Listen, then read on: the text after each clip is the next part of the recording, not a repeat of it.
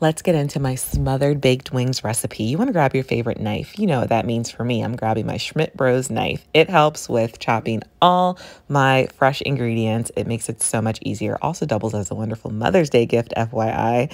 Chop all your veggies and assemble on a baking tray or baking dish. Then you want to go in with your brown girl spice poultry seasoning, kosher salt, herb de Provence, some smoked paprika, garlic powder, and a few other goodies, and season the chicken. The recipe details actually went out to my newsletter crew today, so hopefully you were on the list.